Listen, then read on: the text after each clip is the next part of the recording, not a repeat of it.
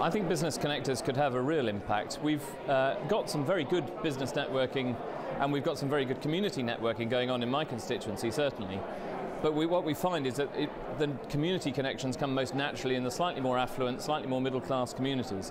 What we need to do is take this into some of the poorest communities, into some of the least well-off areas of my constituency and across the country. Now, if business can help to facilitate that in their local area and really engage with those communities that are proving difficult to reach, that's an enormously important role.